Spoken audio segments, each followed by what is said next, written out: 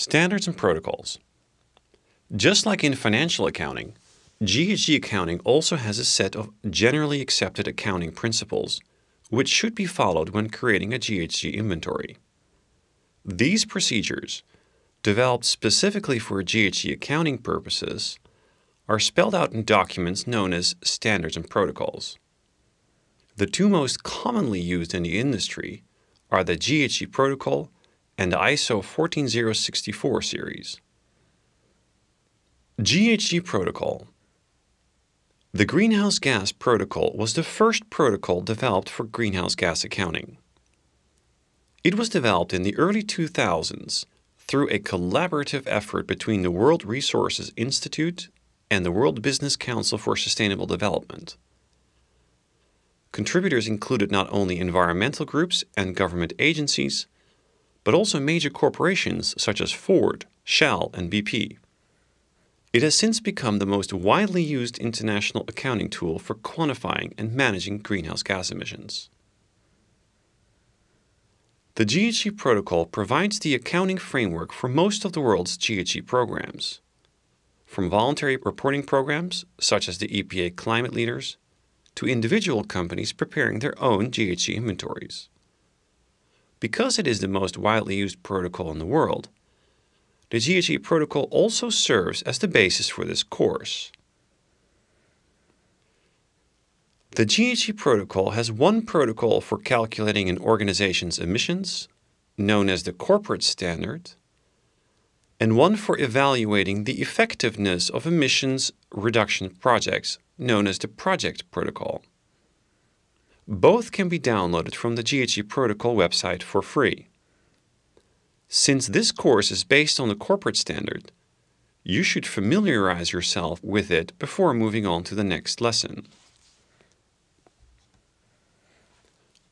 ISO standards. There are 3 international standards relevant to greenhouse gas accounting. These are known as the ISO 14064 standards, developed by the International Standards Organization. ISO 14064-1 is the standard for GHG accounting at the organizational level and is the standard that is relevant to this course. It includes requirements for determining inventory boundaries, quantifying emissions, and identifying specific actions or activities aimed at improving GHG management. It also includes requirements and guidance on inventory quality management, reporting, internal auditing, and preparing for third-party verification. ISO 14064-2 focuses on activities specifically designed to reduce greenhouse gas emissions. In contrast with ISO 14064-1, 14064-2 is used for evaluating the emissions impact of specific projects. It includes principles and requirements for determining a project's baseline scenario, which is the projection of the greenhouse gas emissions that would occur without the proposed project. 14064-2 also includes guidelines for monitoring, quantifying, and reporting project performance relative to the baseline scenario. This standard is the basis for greenhouse gas reduction projects undertaken to create carbon credits. ISO 14064-3 is the standard for third-party verification of both inventories and reduction projects.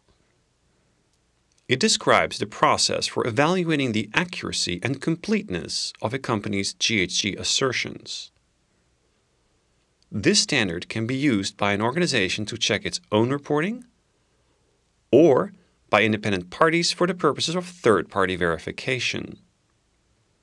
Each of these standards can be purchased for just over $100 from the ISO website or other authorized vendors. Additional guidance.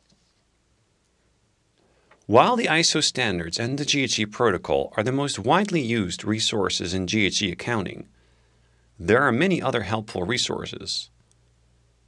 The EPA has developed many protocols which are used by companies that report through Climate Leaders, an EPA-sponsored voluntary reporting program. Similarly, The California Climate Action Registry has also developed numerous protocols for its voluntary reporting program. Another source of guidance is the Intergovernmental Panel on Climate Change, or IPCC. The IPCC was established by the United Nations in 1988 to evaluate the risk of climate change because of human activity. One of the IPCC's main activities is publishing special reports on topics relevant to the implementation of the UNFCCC. The IPCC has developed comprehensive guidelines for the development of GHG inventories on the national level. The IPCC has also developed numerous methodologies for quantifying GHG emissions and removals from a variety of sectors, like agriculture and forestry. Though previous participants in this course have mostly worked with organizational and project-level accounting, it is useful to have a working knowledge on national-level inventories. Please take a moment to visit the links below to get a sense of the scope, the scale, and the format of a country's official emissions report. End of recording.